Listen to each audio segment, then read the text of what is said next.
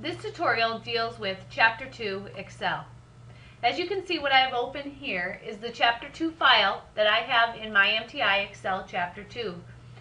Down at the bottom in your tabs, you can see there's 4 tabs, each with a different worksheet in it. This is for Assessment 1, Assessment 2, Assessment 4, and Assessment 5. Assessment 1 just has you dealing with average, total, highest, and lowest. Again, to do all of those, you're just going to go to your auto sum button in your editing group, and you've got your sum, which you'll use for the total, your average, which you'll use to average numbers, your max, which you'll use to find the highest value, and your min, which you'll use to find the lowest value. In Assessment 2, you're dealing with the PMT formula to figure out payments of a loan and interest paid in a loan. In order to do that, you need to go to your FX, right here, your insert function, and you're going to find your PMT function, and you're going to go through and fill out the information to get the answers that we're looking for in this assessment. Assessment 4 is if statements. Once in a while we have students who have a little bit of trouble with if statements. An if statement is considered a conditional function. With the if function, you can perform conditional tests, meaning if you do this, then you get that. If you look at a teacher's grade book, if you get a 92%, then you get an A. If you get an 88%, then you get a B. Those are conditional functions. What we're doing here is we're creating for Deering Industries an if statement saying these salesmen, we want to know what level they're at and if they get a bonus or not. So what I did in column C is I put in the if statement. I said, and I'm going to do a control tilde. Tilde is the button to the left of the number 1, so you can see my formula a little better. What I said here is if B4 is greater than 99,999, comma, then yes, comma, if B4 is less than 99,999, then no. Then after that, we figured out their bonuses. So if column C said yes, they got a 5% bonus. If column C said no, they got 0. And to do that statement, we said equal if C4 equals yes, comma, take B4, which is their sales, and multiply it by 0.05. If it's not yes, then they multiply it by 0, which would mean they're getting 0 for a bonus. So I've already put these formulas in, and then remember, I don't have to do it in each cell. I can use my fill handle and drag the formula down. And so I can see who got what for a bonus. Lee got the biggest bonus at $14,038. If you have any trouble with if statements, there's great explanation of if statements on 54 through 56 in the book of Chapter 2. The next assessment deals with absolute cell reference. So far, you have dealt with a relative cell reference. A relative cell reference is a cell reference that adjusts. So as I go to my fill handle, like here, and I drug it down, it adjusted. So here it said C5. Here it said C6. Here it said C7. It adjusted. That's what a relative cell reference does. Once in a while, we don't want it to adjust. For instance, I want to take the current quotas and I want to multiply them all by 1.1, okay, to see what the 10% quota is. So I want to take all these numbers and multiply it by B15, meaning it's an absolute cell reference. Absolute meaning it does not adjust. So again, I'm going to do a control tilde so you can see my formulas and what I did. I did equals, because every equation begins with equals, B4, so right here. I'm going to multiply it by B15, which is the 1.1. Now, in order to get those dollar signs, you can type them in, or you can select them, and the shortcut is to hit the F4 key of your keyboard. See, now I'm back to a relative cell reference. I hit B4, and it's an absolute. There's a dollar sign before the column and before the row. I hit B4 again, and it's mixed. This time, the row is absolute, not the column. Hit B4 again, now you see the column is absolute. Hit F4 again, and it's back to relative, and once more it is at absolute, which is what I needed. And again, I did the same thing for the 15% quota. I just multiplied it by B16. And for the 20%, multiplied it by B17. And once I'm done, I can use my fill handle, just like we talked about earlier, to drag down. Now notice, when I drag down, because it's a relative cell reference, that second part of the equation did not adjust. The first part, which is relative, did. It's B4, B5, B6, B7. But they're all multiplied by B15. I'm gonna drag the 20% down, and I'm going to do a control tilde to get us back to our normal view. That's a quick recap of the assessments you have to do for Chapter 2. Make sure you know how to do if statements. Make sure you know the difference between a relative, an absolute, and a mixed cell reference. Have a good day. Chapter 2, Formulas. There's been a lot of questions on Chapter 2, and it's probably one of the most important chapters in Excel dealing with formulas, if statements, and absolute cell references. Everyone's doing fine with the formulas.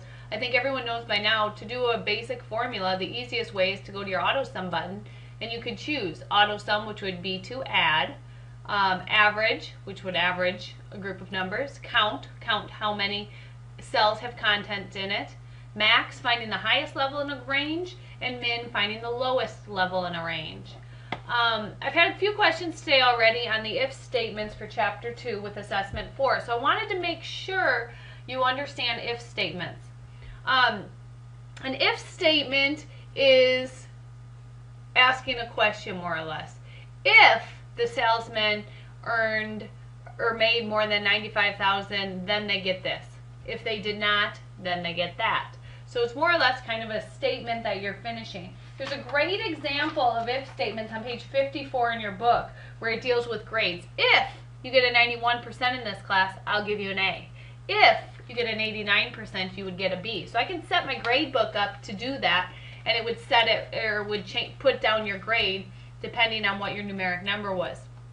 Now in the Assessment 4, what it has is it wants you to write an if statement with the following information, saying if the contents in B4 are greater than 150,000, you're going to insert the word platinum. I'm going to go ahead and do what's called a control tilde. Tilde is the key to the left of your number 1. If I do control tilde, I can see my formulas. I want you to see what my if statement looks like, and you might have to pause the video and kind of write it down to help you. The if statement should look like this. And again, it doesn't matter if you use capitals or not in if statements. Equal if B4 is greater than 150, comma, and then I put platinum in quotes because that's what I wanted to put in the cell, comma, if B4 is greater than 100,000, comma, in quotes I have gold. If B4 is greater than 75,000, comma, silver is in quotes. If B4 is greater than 0, bronze is in quotes. And at the end I've got 4 end parentheses because I've got 4 different items in there. When I pressed control tilde then, and I pressed enter after typing that formula in, I got silver. If I go to my fill handle, which is the bottom right hand corner, and notice my thick plus sign, when I go to the area of the fill handle, turns to a thin black plus sign. Now I can drag and it will copy the formula down. If I do a control tilde, you'll see it adjusted. So right here it says if B5, if B6, if B7. So I didn't have to do the formula 10 times. I was able to just copy it down. Now after you've done the level, we have to figure out the bonuses. The bonus equation was a little bit different. If I do a control tilde, what I'm saying here is equal, hold on, if C4 equals bronze, and notice bronze is in quotes, comma, none, meaning they'll get no bonus. So bronze and none are in quotes there, comma, if, parentheses, C4 equals silver, and that's in quotes, give them $3,000. If C4 is gold, give them $5,000. If C4 is platinum, they get $10,000. Again, I'm going to control tilde to turn that off. I'm going to double click my column headers to get the column to be the exact size it needs, and I'm going to go to my fill handle and drag it down. Now notice I can see there's 2 people who did not get a bonus, and there are 2 people who got the platinum of $10,000. Now, I know you guys can go in and type silver, gold, bronze. I will look in your formula bar and make sure there's a formula. If there's no formula, you will not get the points for this assessment. Make sure you're doing the formula. Assessment 5 deals with absolute cell reference. I want to talk about absolute cell reference for a second, and then I'll kind of show you how assessment 5 is supposed to be done. Each reference identifies a cell or a range in a worksheet, and each cell reference can be relative, absolute, or mixed. Up until now, you've worked with relative cell references, meaning they adjusted. When I went to the fill handle and I would pull down a formula, it would adjust to C5, C6, C7, so on. An absolute cell reference, meaning it's not going to adjust. So for instance, in this occasion here, I'm going to start with the equal sign, the current quota, so in B4, 95,500, and I am going to multiply it by the 10% increase, which is in B15. So I click on B15. However, if I were to press enter and fill this down, that's a relative cell reference, meaning now it would say B16, B17, B18, and as you can see, there's nothing in B16, 17, 18, so we'd get errors. I want to make B15 an absolute cell reference. To make it absolute, I select it, and what I need to do is put a $ before the letter and a $ before the row, so before the column and before the row. The easiest way to do that is your F4 key. It's a shortcut. F4, look, it took and put a $ before the B and before the 15. If I hit F4 again, just for future references, now there's only $1. With only $1, it's a mixed cell reference, meaning the column here would adjust, but the row wouldn't. If I wanted a mixed cell reference the other way, I hit B4 again. Now notice the $ before the column. So here the column would not adjust, but the row would. Press it again, we're back to relative with no $. One more time, we're where we need to be, absolute. Absolute cell reference has $2. I press enter, and I see what the price difference would be if I had a 10% increase. I'm going to go to my fill handle and drag it down. Okay? Now, the next step of assessment 5 says change it to a 20% increase.